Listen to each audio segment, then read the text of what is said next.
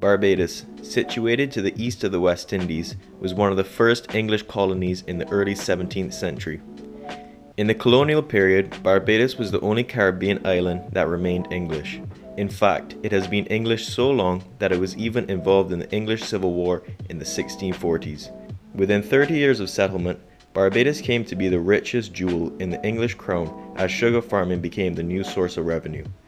Over the years, Barbados became one of the most important seaports and was a center of supply and distribution for the English, Dutch, and American ships. Sugar was exported by way of sailing galleons, and these voyages took many months to complete. The sailors would be away from their wives and loved ones for long periods of time and looked for a way to show that their devotion, love, and thoughts had always been with their families during their absence. So they used octagonal boxes that held the ship's navigational instruments and decorated them with intricate designs from colorful tropical shells. The patterns used hundreds and maybe thousands of shells, arranged in complex designs. Often there was a heart in the center or message with romantic wording, such as "Home Again" or "Forget Me Not When Far Away." The gift certainly looked as though it had taken the sailor months to make on his lonesome voyage, and showed beyond doubt his love for his sweetheart. Well, that is the story the sailors were telling, at least. In fact, these Sailors Valentines were made by local craftswomen in Barbados from as far back as 1750 and were sold to the sailors as souvenirs. In 1878, these Valentines became the signature product of the Curiosity Shop, which was opened by the Belgrave brothers on McGregor Street, Bridgetown, Barbados. During this era, Sailors Valentines became widely popular as the Victorians were fascinated by the romantic story, tropical shells, and intricate craftsmanship behind this product. They made such a claim that even Queen Mary bought one, and it is now present at the Victoria and Albert Museum in London. In recent years, Sailors Valentines have become collector's items. They are often sold at auctions and can be priced from anywhere up to $30,000. These antique Sailors Valentines can be seen in Barbados museums, such as the St. Nicholas Abbey and the Barbados Museum and Historical Society. The Sailors Valentine has rightly become one of the celebrated symbols of Barbados, recently with a commemorative postage stamp set and a Sailors Valentine themed entry that won the Chelsea Flower Show. Our Landis family was honored to contribute a floral centerpiece from our display gardens to this winning entry.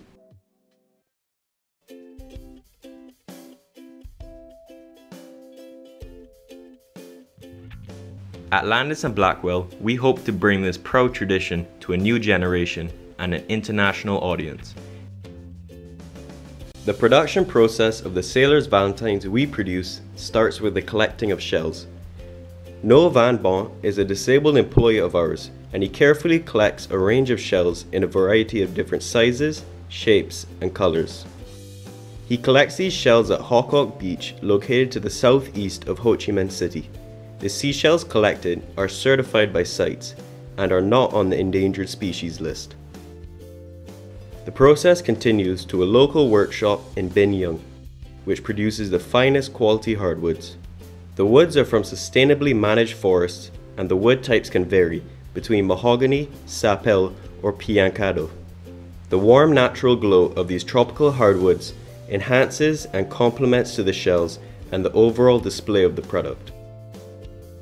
The brass fittings we use are also made in a local craftsman shop located in Ho Chi Minh City.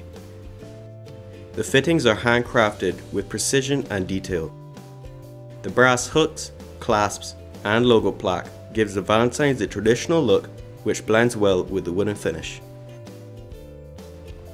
Now to the master craftsmen behind these beautiful artworks.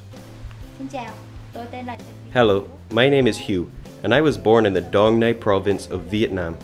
In 2008, I came to Ho Chi Minh City to develop my career and earn money for myself. I was introduced to gemstone paintings, and I studied this art for 3 years. 2012 was a very important year for me, and this is when I began earning an income for myself from selling these paintings. The paintings were sold to many customers, both domestic and international.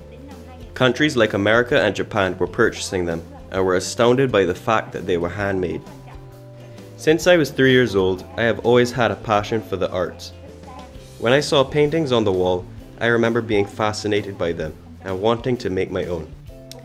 In my house, I would find scrap papers left on the ground and use them to draw and paint on. This passion for painting is what drove me to go to Ho Chi Minh City and pursue art for a living.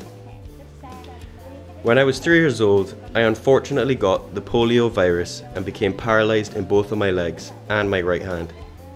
Being disabled, many people discourage you and tell you that you won't be able to live a normal life or get a job. Even though I am disabled, I feel lucky because I can spend more time to focus on my art and prepare for the future. I have a lot of love and compassion for other disabled people because I know how hard it can be. I will try my best to be an example through my success and prove to the persons whom doubted me that I can do it. Though we may be disabled, we are very motivated and we can still work hard and contribute to society. In 2015, I met Colin Blackwell and he introduced to me his Sailors Valentine project. This was my first time hearing about this art form and I was very interested. I discovered a relationship between gemstone art and shellcraft and borrowed from the techniques I had previously learned. I deeply enjoy making these Sailors Valentines and I am improving each day.